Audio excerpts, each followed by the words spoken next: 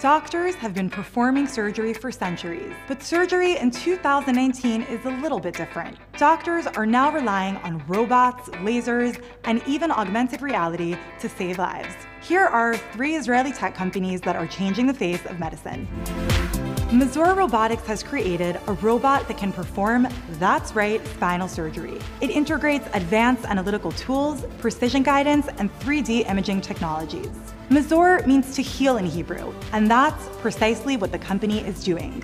המערכת היא מערכת רובוטית, וזה אומר דיוק יותר מאשר יד אנושית. באפשרותנו לבצע תכנון מקדים של הניתוח, והרופא שמבצע את התכנון בעצם יכול לראות את הניתוח עוד לפני שהוא התחיל. What happens when surgery meets augmented reality? Let's just say incredible possibilities for the field of medicine. Bionics has pioneered a visual platform for surgeons which uses augmented reality during surgery. The heart of the system is the augmented reality display that is used by the surgeons and provides a very high-resolution stereoscopic imagery. All the data is projected to the surgeon in the very critical phases of surgery. Innovation is part of Elbit's DNA. Bionics is a good example of how we leverage technology used in aviation to revolutionize the world of medical operation.